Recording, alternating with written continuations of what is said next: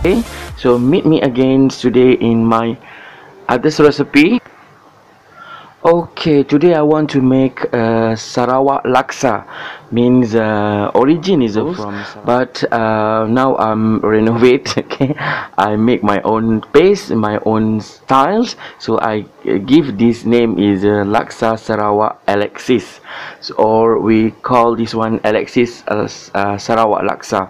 So firstly, so now I want to show how to make the Laksa Sarawak paste. Okay, so firstly we need this one is a dry chili. I soak with hot water until it's soft leaf. Ya, macam ni kita dah celurkan dia sampai dia lembut. Chili kering. Lepas tu kita perlukan this one is a candle nut ataupun buah keras. This one is sesame seeds or fried without oils. Okay, maksudnya kita sangraikan sesame seed ni, maksudnya bijan. Yeah, and this one is a cumin powder, 1 tablespoon, and this one is a shrimp paste. I burnt in the fire like this, must be burnt in the fire. This one is a shrimp paste. Belacan mesti kita bakarkan dia, jangan tak bakar sebab kita nak dapat aroma dia tu. So this one is a coriander powder, okay, serbuk ketumbar, and this one is a fennels, okay, fennels powder. Ni jintan, ni tadi jintan putih, yang ni jintan manis, and then ketumbar semua sekali satu sudu setiap satu. And this one is our peanut, okay, around one bowl like this, 1 cup, quarter cup, okay, sorry, quarter cup of peanut. And this one is our lemongrass, ginger, galangal, okay, garlic and onions. Ya, bawang putih, halia dan juga lengkuas. Okay. Then if you want a little bit of black to our soup, our paste, so we need this one, soy sauce, a thick soy sauce. Okay, kicap pekat lebih kurang dalam satu sudu saja, jangan hitam sangat nanti. So now that we grounded my ingredients, okay, we blend all these ingredients. Okay, this one is onion, garlic, ginger, galangal, and we put inside the blend sesame seeds and candle nut, bijan dan juga buah keras, belacan, shrimp paste, cumin powder, coriander powder dan fennels powder, ketumbar, jintan manis, jintan putih, serbuk pun kita masukkan sekali. And this one is a peanut, okay, kacang tanah kita masukkan sekali, dan this one is a dried chili. Okay, so this we preheat our oil, ya, kita panaskan 1 sendok minyak, and this one is a grounded ingredient, bahan-bahan yang telah kita kisar,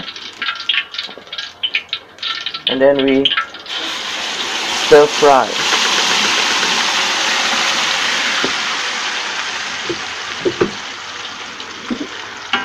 Okay, stir fry it.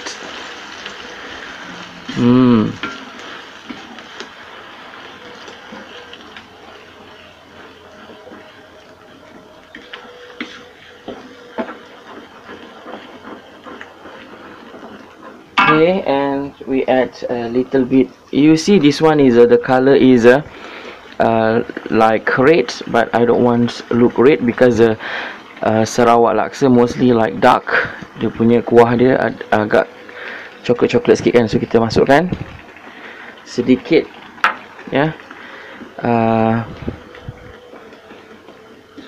kicap pekat.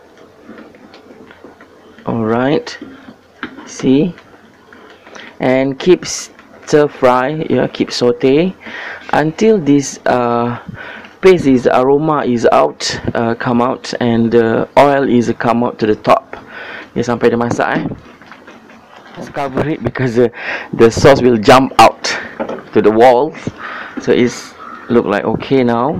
And I want to add a little bit of 2 pieces of tamarind peels, yeah, asam keping. And I add a salt.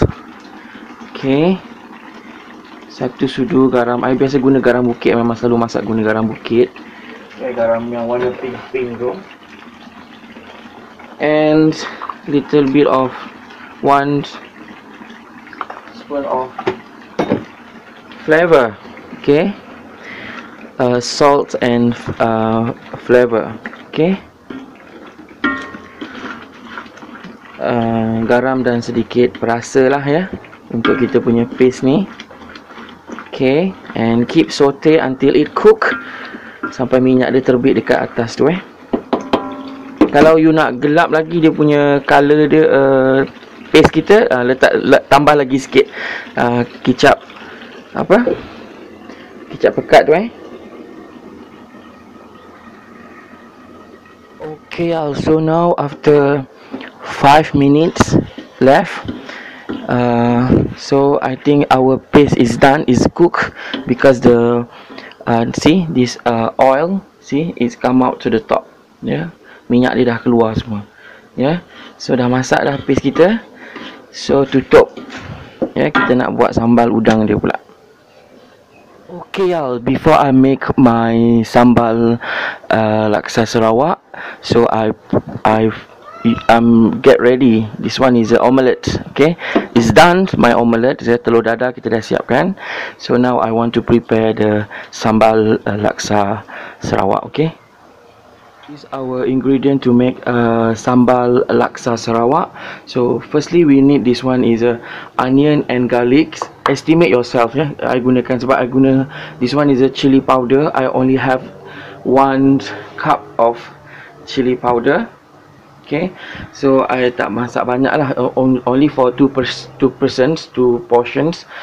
So this one is a garlic and onions, and this one is a belacans, shrimp paste. You grill first, you bakar dulu, and segenggam, bukan segenggam lah, 2 sudu, 2 sudu udang kering, dried shrimps, yeah, udang kering 2 sudu. And this one is tamarind juice, yeah, juice asam jawa. Okay, so now we blend this first, all this together. Okay, now we blend garlic, onions and shrimp paste, belacans, bawang dan juga bawang putih. Also this one is dried shrimps. Okay, udang kering kita blendkan sekali. Bekas saya masak tadi, saya goreng telur dadah, yeah. The wok is after I fried omelette. So now this one is our sambal ingredient. It is grounded, yeah. So we just keep stir fry this paste. Okay,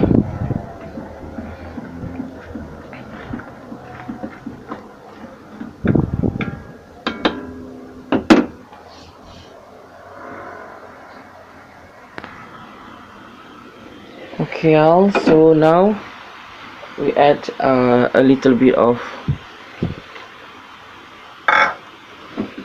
tamarind juice,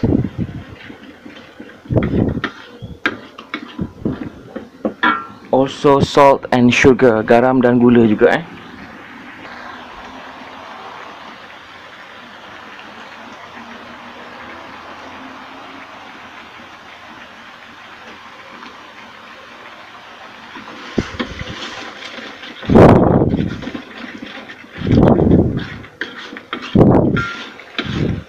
Okay, we wait until the oil is come out to the top Kita tunggu sampai minyak naik terbit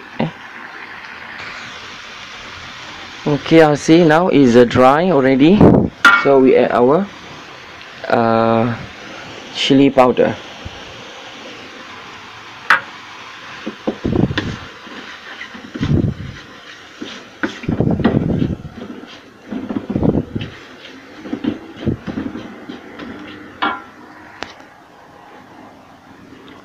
Okay, yeah, see.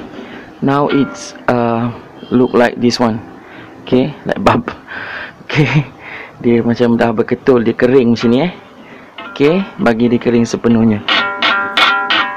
Okay, it's done, it's cooked. Switch off the stove. Dah ready. I'm ready to cook our laksa Sarawak. So what the ingredient we need? Firstly, laksa Sarawak we use a okay, we use this one. This one is a rice vermicelli ataupun bihun ataupun bihun.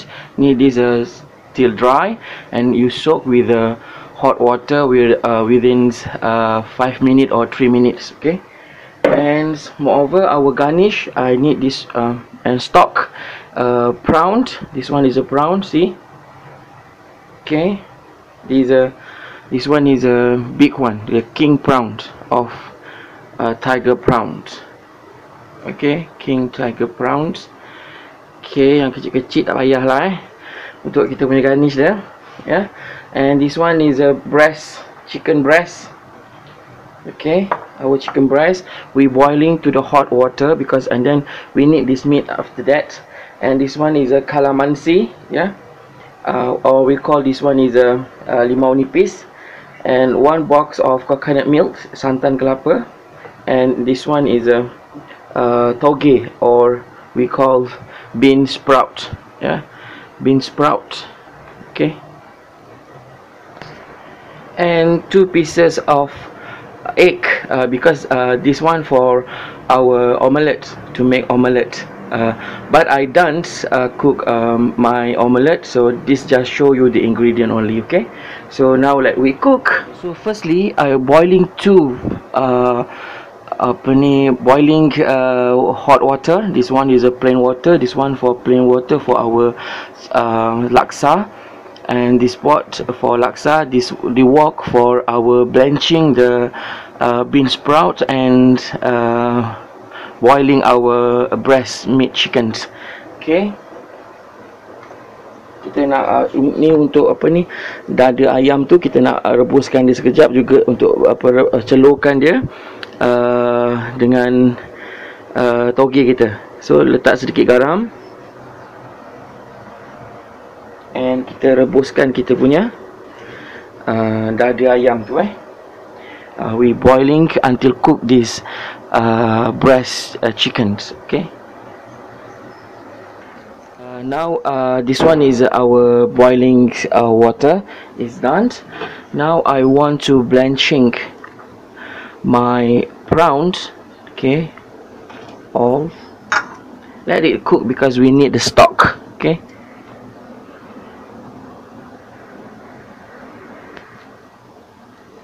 okay, after 3 minutes and then we take out our prawns. Okay,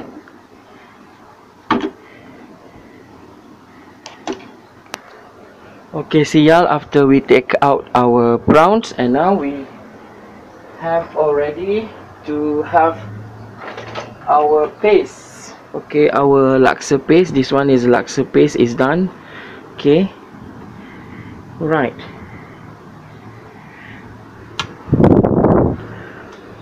okay, put it all.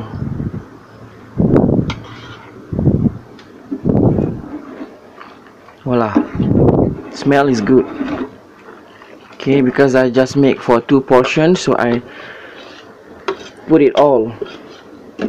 You can make your this paste and keep in the fridge. You boleh buat banyak and then simpan dekat dalam fridge pun boleh.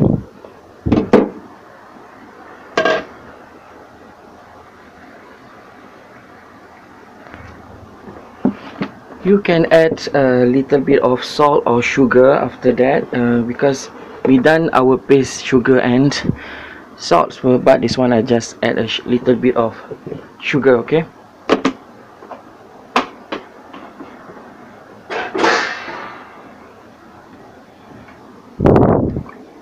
and keep stir fry. I want this soup is a thick. I suka yang kuah yang agak pekat sikit, bukan pekat sangat lah, sikit saja.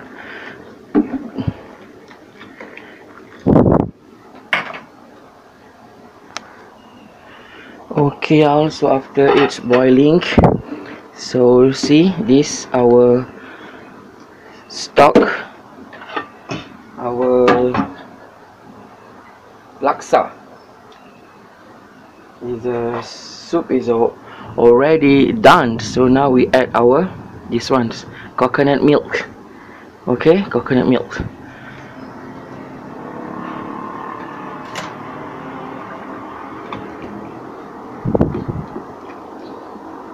Alright, and mix it well.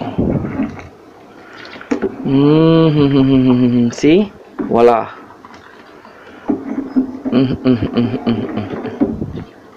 So delicious. Okay, I'll see now it's boiling already. Okay, so I taste first. Okay.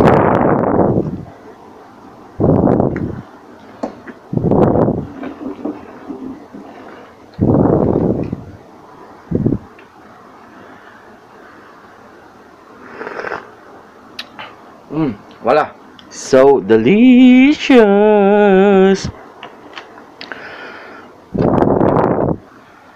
Okay, it's cooked, it's done. So now let me preparing to serving. Okay, switch off the stove. So now we done. So this one is a rice vermicelli atau bihun. Okay, we put in the plate, and now we add our sauce. Okay, our laksa soup.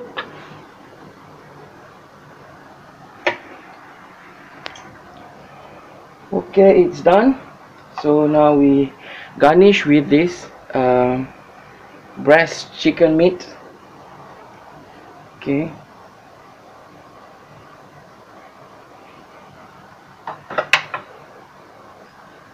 and this one is the omelette. Okay,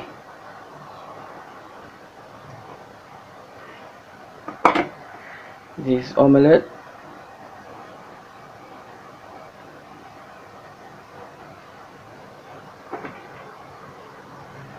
And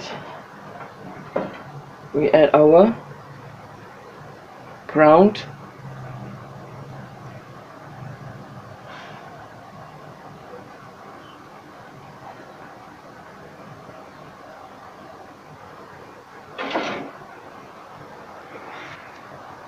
and moreover we add our bean sprout.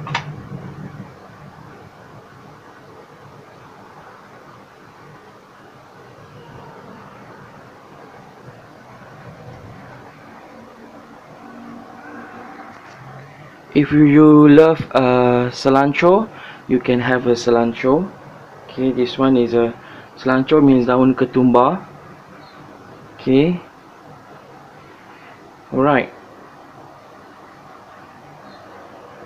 and this one is our laksa paste. Okay, laksa paste, so I put here. Alright,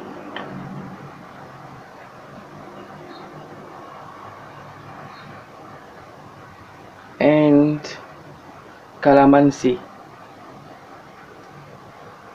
Okay, it's done. Oh, tada!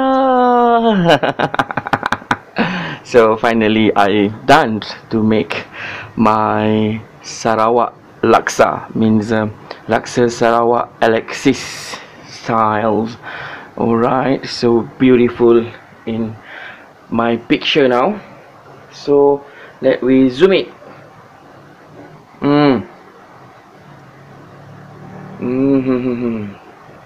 Dengan udang dia yang besar tu, kan? Okay, and ada chicken. I have a chicken, and this one is a sambal paste. Okay, and this one is a apa kita punya omelette, telur dadah, and bean sprout, and calamansi. Voila.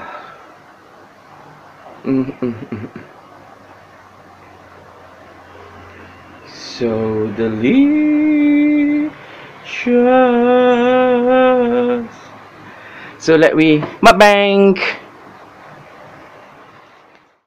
Bless, O Lord, this food to my use and us to this service, and keep me ever mindful of the needs of others. In Jesus' name, Amen. For this and all I am about to receive, make me truly grateful, Lord. Through Christ, I pray. Amen. Amen. Amen.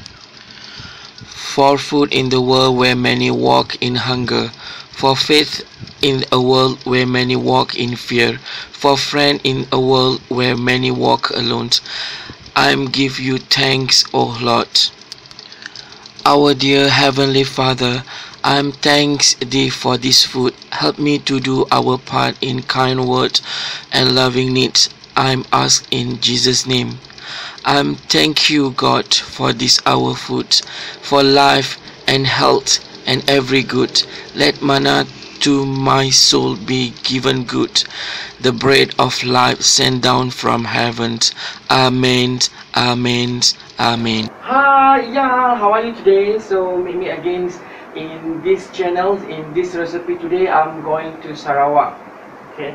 Because actually I have a heritage from Sarawak, because previously the long time ago, maybe 100 years or 200 years, 300 years, is because my heritage is James Brooks is belong to the Sarawak people. So today I make this one is a Laksa Sarawak. It's not related with James Brooks, but the name is Sarawak, means Laksa Sarawak. So many kind and many various of the laksa in this Malaysia. So but this one is a Laksa Sarawak. So I love Laksa Sarawak. I make own paste for this laksa. Okay, my own. So that means I call the Laksa Sarawak Alexiss, or we call Alexiss Laksa Sarawak. Okay.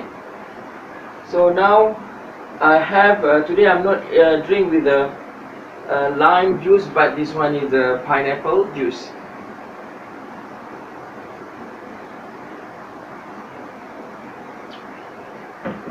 Voila.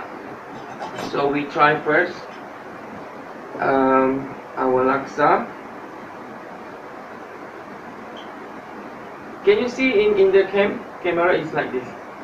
It's a laksa.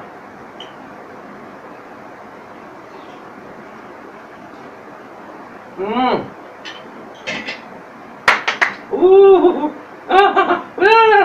Wow, sedap sangat. Memang suka sangat. Okay, kurang masam, kita tambah masam-masam sikit.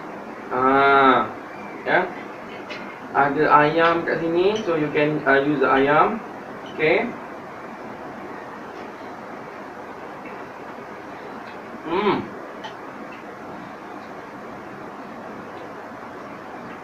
It's delicious.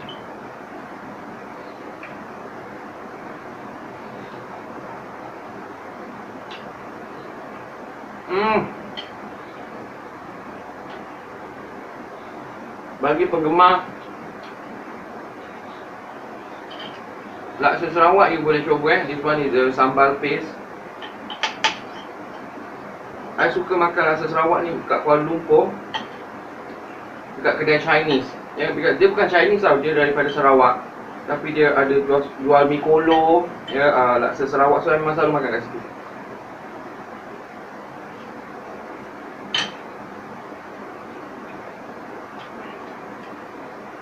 Wow, Jesus Christ, hallelujah. Okay, so delicious. Dia punya sambal dia pun memang TikTok. You ikut resepi I memang jadi.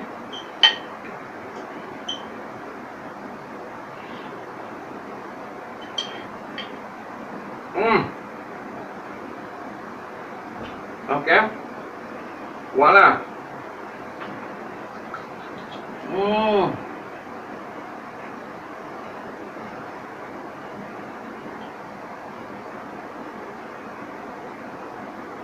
Udang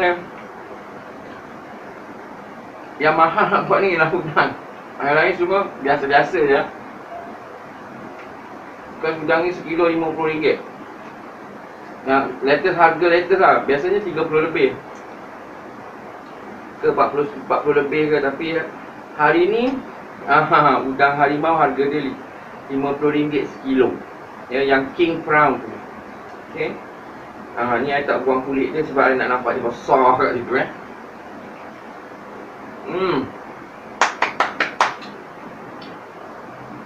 Memang sedap.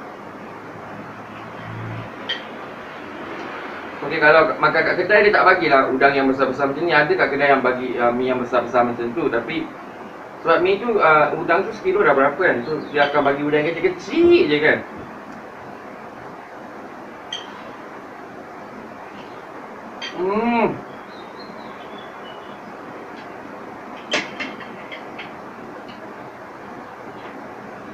Voila. So delicious sangat kan.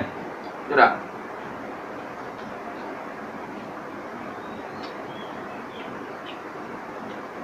Okay. Air kuah lagi. Alright. Okay.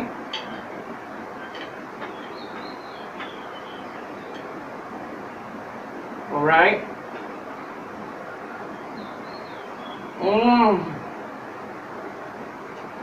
Delicious.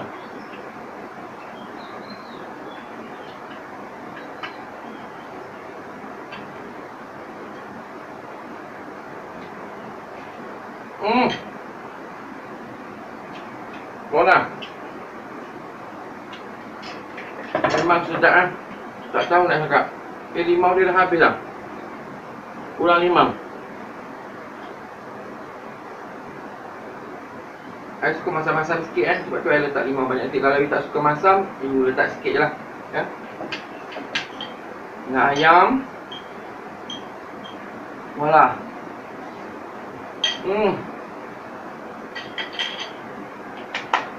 Percayalah.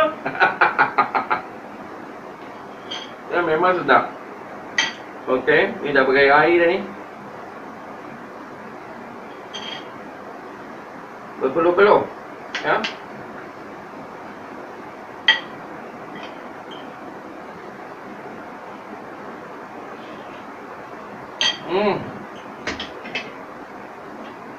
Tak ada kata, memang sedap ya. Kalau you nak buat yang biasa punya, you boleh beli yang dia punya paste ada. Dekat Sarawak ada jual dia punya paste dia. Buat pakai paste dia pun boleh juga ya. Tapi sebab kita kat Semenanjung ni kan susah nak cari paste dia kan. So I buat sendirilah paste tu. Dan I mencorakkannya sendirilah ya.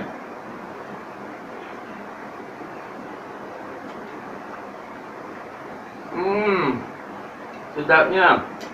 Voila. Kan?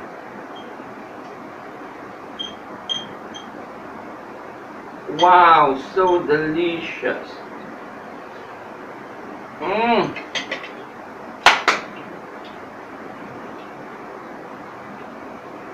The best thing, okay?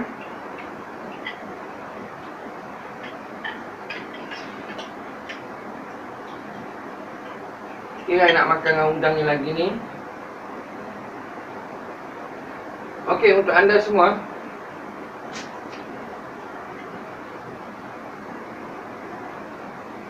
selamat terhibur dan selamat mencuba resepi saya. Please subscribe to this channel if you like, but thank you very much if you already did. So another hand, love from Alexiswandy and salam sayang daripada saya Alexiswandy untuk anda semua. Bye.